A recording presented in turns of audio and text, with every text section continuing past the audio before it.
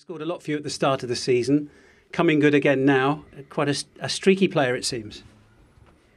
Well, you could argue it. I could see the argument, yeah, for sure. But I think strikers will always measure themselves or their performance and judge themselves on goals.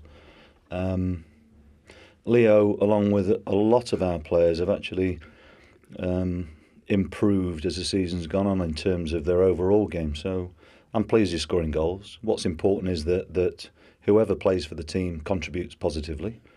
You know, he scored 2 today. Jamie Vardy, you know, has absolutely run himself into the ground and caused them numerous problems. And the point is that it's about what we do collectively that allows players, individuals to come to the fore, and lots of really good performances out there today, and a clean sheet, which is, you know, goal difference is going to be also important, and days like today certainly help that. What more do you think you need, or you're trying not to think in those terms?